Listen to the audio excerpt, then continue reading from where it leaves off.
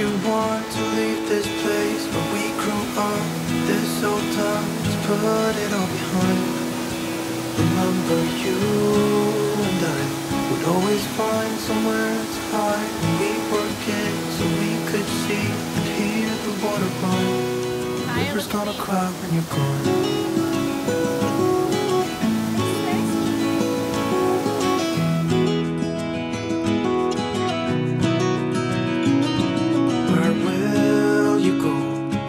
You miss the ones you know. I'll be here, hanging on, waiting for your call. Seems like time as a wave passing by, leave a mark in our minds to turn to memories. The river's gonna cry when you're gone, gone, gone, gone. The river's gonna cry when you're gone, gone, gone, gone. The river's gonna cry when you're gone, gone, gone, gone. The river's gonna cry when you're. The river's gonna cry when you're. The river's gonna cry when you're gone.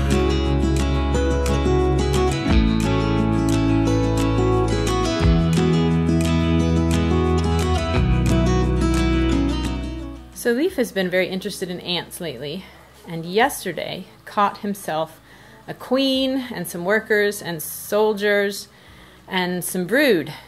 So here's the nest that we're gonna be making them. Yeah, we're turning an old terrarium into a nest. So the first thing we've got to do is put some layers of rock on the bottom, and I'm going to show you the whole process as we go.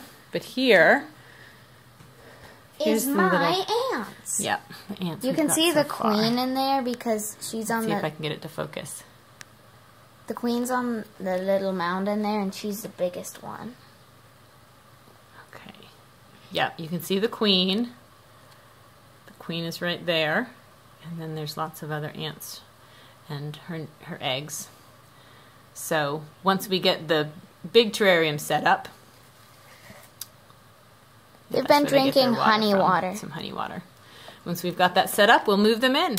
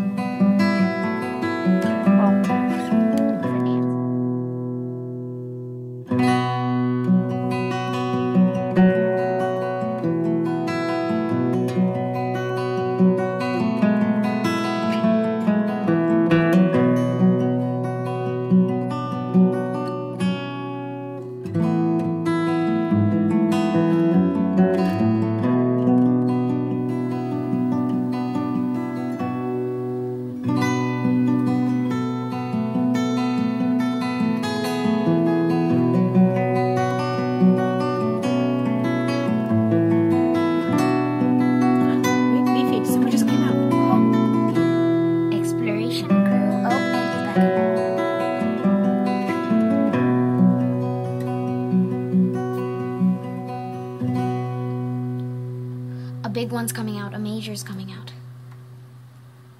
And a... what? Morning, everyone. This is my morning routine now. I get out first thing and I walk around the gardens and see what might need to be done.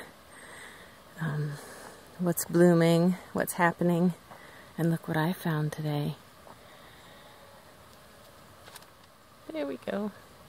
Yay! Monarch babies on the milkweed. We've only ever had one. I planted this milkweed.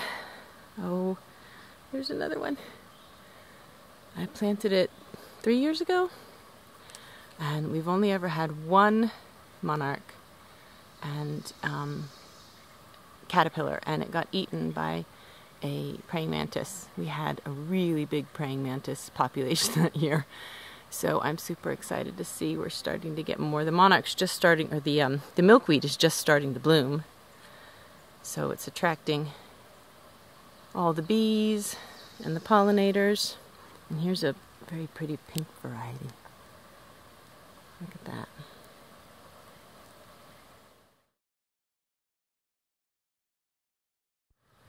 Do you remember seeing the blueberry bushes with me last time?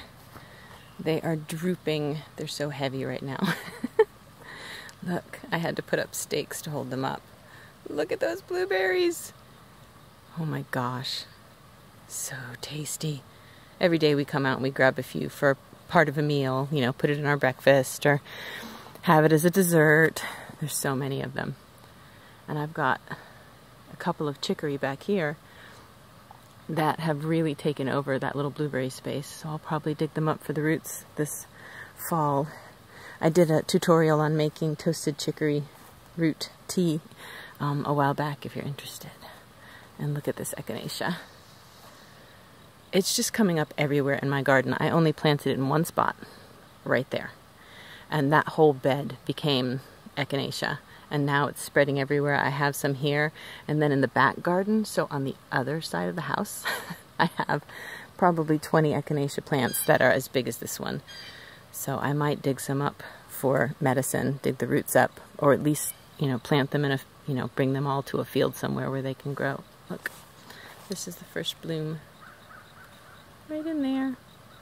My comfrey was getting crazy, and it was all over the paths and just falling all over the plants. So I trimmed all the big side leaves and I put them in the garden to use them as mulch in some areas. There's some over here, some back over there, and a little over here. So this is my rhubarb. And for those of you who have followed the the turtle saga, we have 3 now, and we keep finding them under here. But we can tell that we have 3 different ones. 2 of them look like females, 1 like a male.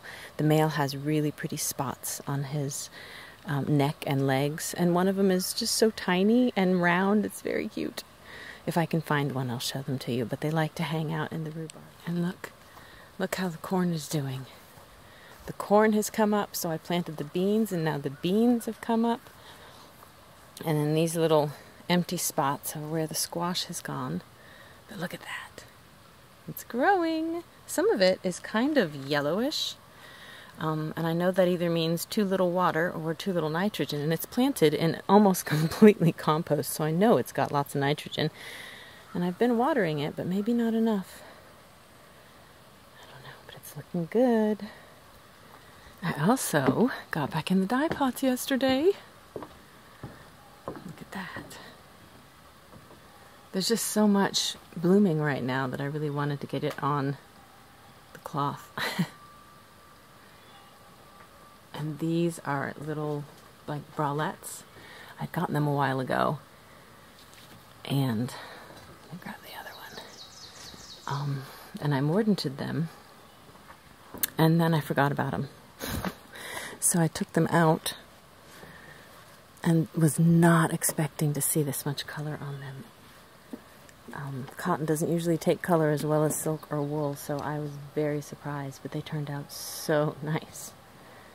So I'm hoping to do some more of these because they're super comfy little cotton bralettes. But the factory that makes them is closed right now. So hopefully soon. Aren't they fun? I can't wait to put mine on. I made this one for Kaya, kind of as an early birthday present, and she likes it, so I'm glad. It's kind of chaos in here right now. I've got a bunch of stuff pulled out so I could do some dyeing, eco-printing and dyeing yarns and stuff like that in preparation for the SAF festival. It's still currently going, but I'm not sure it will actually happen. If it doesn't, I plan on having a nice big store update. I've not been doing much knitting at all, but let me show you what I have done. Oh, look, I have a visitor. I have to remember that the cats like to come in here. Otherwise, they might get locked in when I'm done at night. So here's what I finished. These are the Andromeda hats. And I showed you, I think I showed you this one and the start of this one on the last podcast. But I finished them all. These, let's see, this one is made with Green Mountain Spinnery's weekend wool, and it's worsted weight. And then these two, the colors are Spincycle yarns. This one has a white hand spun with it, and this one has gray and Wilder, which is Spincycle yarn. And I love how they turned out. You start from the center, from the top, and so you can make it as big or small as you want. So it could be a doll's hat, or it could be a baby hat, or a hat for a large adult head. So it's a lot of fun. Yeah, so that's up in my Ravelry page now. The Andromeda cap is what I call it. And everything I earned from the sale of this, as well as all of my other patterns on Ravelry for the month of June, are going to Campaign 0. And that's to help fight against police brutality and try to support the Black Lives Matter movement. I've also got this that I finished, and I don't think I was finished the last time I podcasted. And this is the Mushroom Girl. It's a pattern by Cozy Blue, and I absolutely love it. Here's what I decided to do with her hair. They're called bullion knots. And once I figured them out, they were pretty easy to do. And I love the way it looks like moss. It turned out so beautifully. So this was a lot of fun. I'm going to definitely stitch on another one soon. That's it. That's all I've been working on as far as needle or knitting stuff go.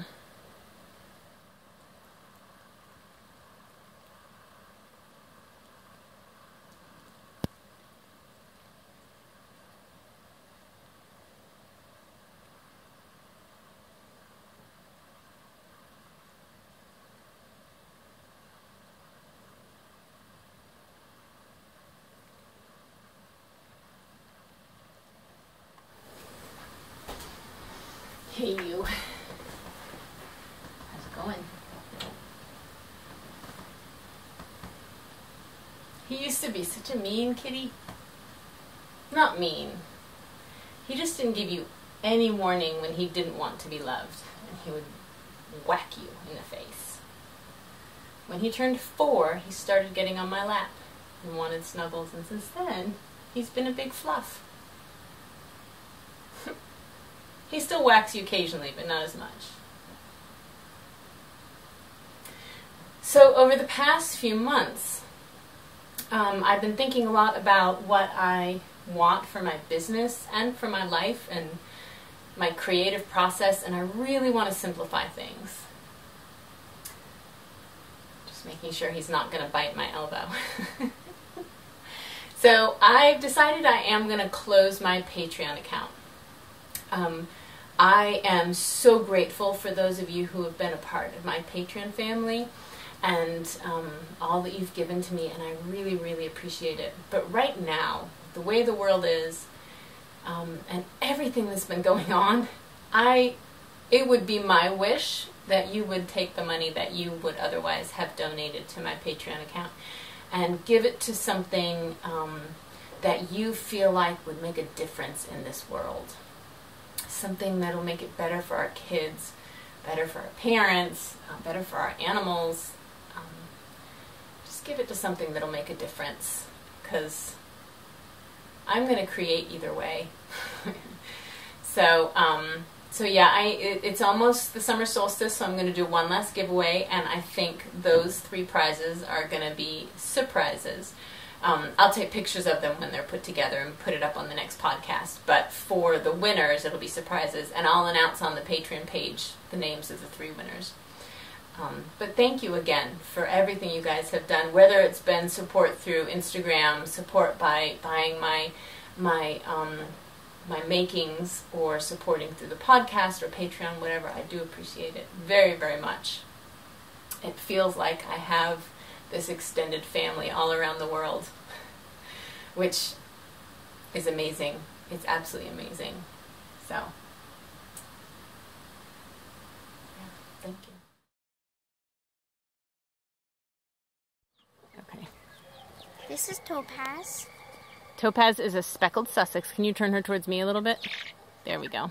Look at Mommy. Topaz is super sweet. She likes to be held.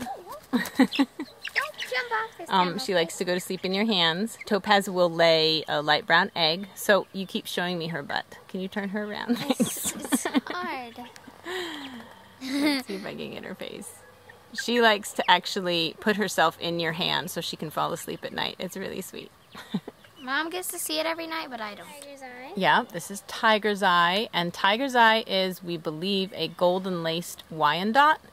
We got 2 different kinds of Wyandotte. One was a gold lace, and the other was going to be a different kind that could be a blue or white, or I can't remember the varieties.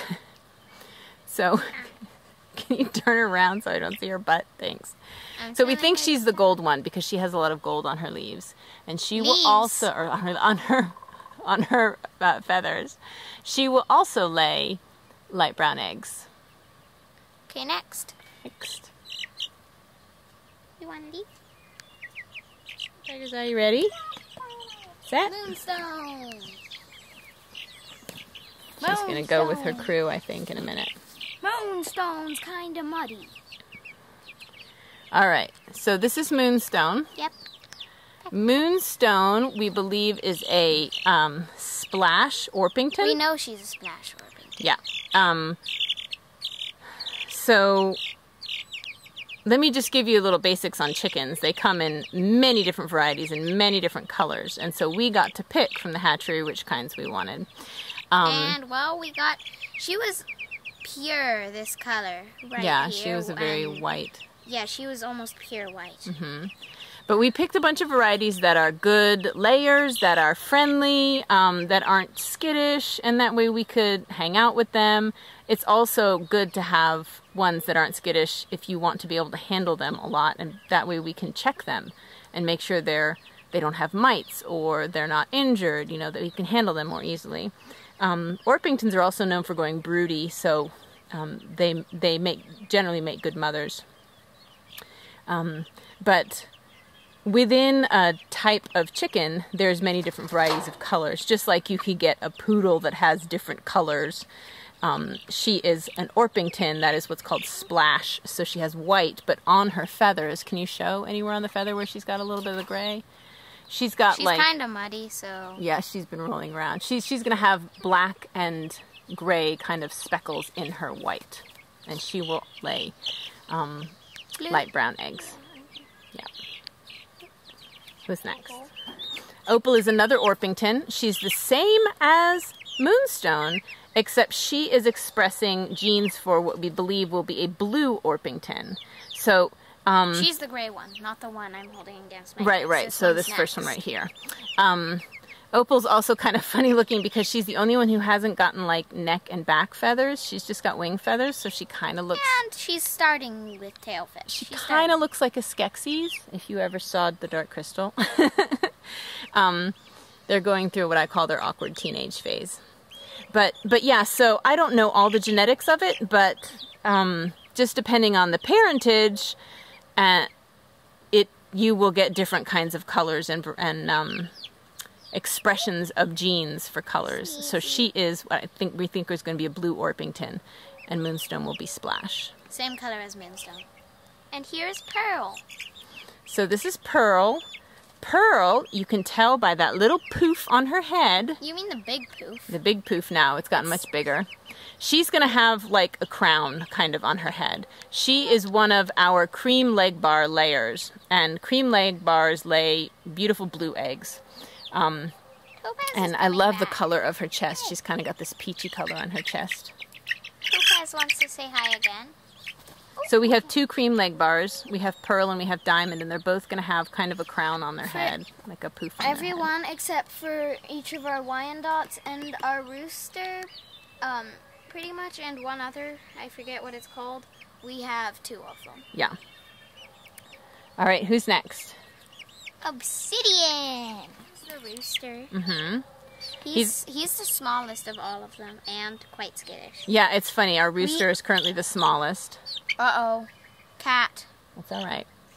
Look at his white stripe on his back. Yeah, he's got a really pretty patch of white feathers coming in on the back. So we specifically got a rooster that's called a Swedish flower hen rooster, because that is what our last rooster was, Merlin, and he was the kindest, best rooster ever. And Swedish flower hen roosters are known for being really good roosters.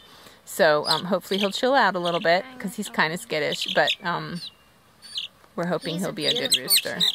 Yeah. Oh, stop. All right, this is Emerald. Also speckled Sussex. She's our other speckled Sussex, so you can tell she looks a lot like Topaz, who was the first chick. And she likes being held a lot, too.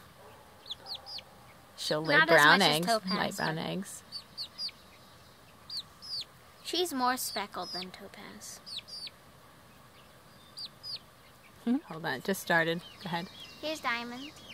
So this is Diamond. She's our other cream leg bar, and you can see she's got a little poof on her head. Everyone just went inside. Yeah, we'll get them back out. She's going to be laying blue eggs. You can see a bit of a poof. Yeah, her poof isn't as big as Opal or Pearl's. She keeps confusing Opal and Pearl. I do, because they're both kind of white stones. Here is Ruby. This is Ruby. So Ruby is one of our green egg layers? No. What is Ruby? I forget. Yeah.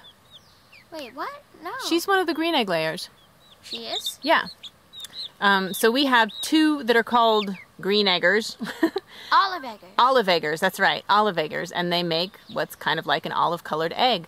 And they come from mixed parentage. It will be a dad who is either a brown or blue layer, and a mom who is either a brown and blue layer. So they have to have one brown laying parent and one dark brown laying parent and one blue laying parent, and it makes green laying children. So we don't know what her breed is, but we think, I think from her coloring, gentle please, Leafy. I'm just holding on to her. From her coloring, and because she looks so much like our cream leg bars, I think one of her parents might be a cream leg bar. She doesn't have the poof going on, but she certainly looks like them, other than the poof. So that would be the blue egg layer in her, might be from a cream leg bar.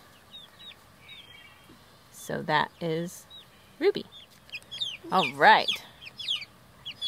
So Jade is another olive egger, and we are pretty sure we know what her parents are, because she has a little poof. She has a little poof growing, so we think that one of her parents is a cream leg bar. And the other one may be a Moran's. Right, so she also has feathered both feet. Both our Moran's have already passed away, sadly. Yeah.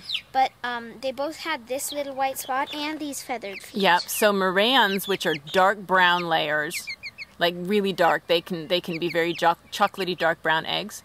They have feathered feet. Doing? Can you lift your hand just a tiny bit so we can see her feet? Because I can't see her feet.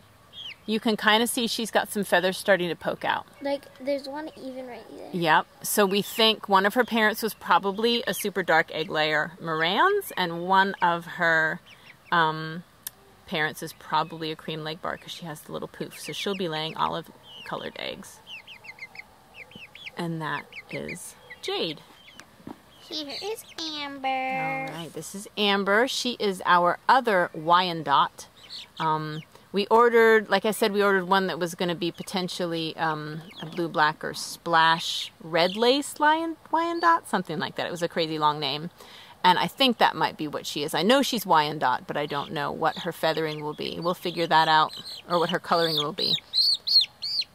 Once she has her adult feathers, we'll figure out what her coloring will be.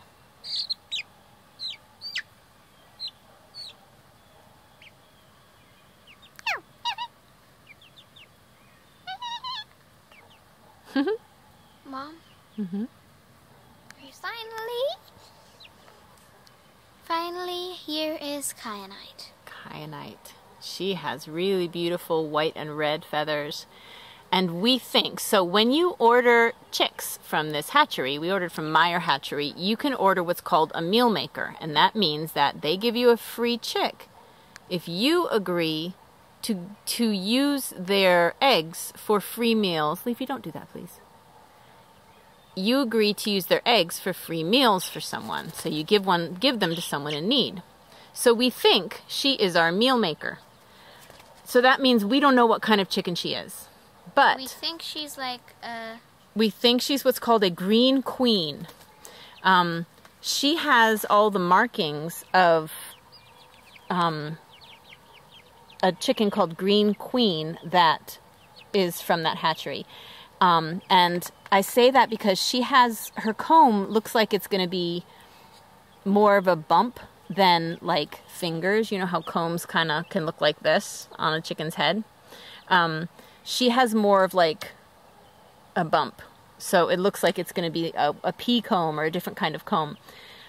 And the only chickens that they sell at that hatchery that have that type of comb and the type of coloring she has are what's called Green Queens. So we think, and hopefully it's a she because it could be a he, we think she is a Green Queen, and if so, she'll lay green eggs. We'll have 3 green egg layers. We'll have 3 green eggers. Yep, but it is possible that she is a rooster. We'll only know when she's probably about 10,000 years old. No, when she's 3 to 4 months old at least, we'll start probably noticing the feathers coming in a different pattern. Longer feathers around the tail and around the neck. And maybe instinct to protect friends. And also maybe a crow. So we'll see. In here for right now, we made a little makeshift spot where the babies can be and have their food and water without the big girls getting to it, since they need special food. Half of them are in here, the other half's out there. Yeah, and the big girls are right here. We set up this roost. We used to have this set up, then just took it down. Yep. So this is Dandelion. She is a lemon cuckoo Orpington. So there's a lot of variety of Orpingtons. And she's super sweet. She's kind of like a mama hen, and she likes to take care of the babies. And then back there, we've got Sunflower and Fluffy Fluff. Fluffy Fluff is the, like, golden one. She's a buff Orpington. And Sunflower is the one that looks like she's about to fall off the roof. Yeah, Sunflower is, she's a blue egg layer. She's a blue egg layer, and she also is just getting past a molt, which means she lost a lot of her feathers and looked pretty scary. But they're mostly coming back right now. Hello, little praying mantis. So those are our 3 ladies, the older ladies. These 2 are 8, and Fluffy Fluff in the back is 6.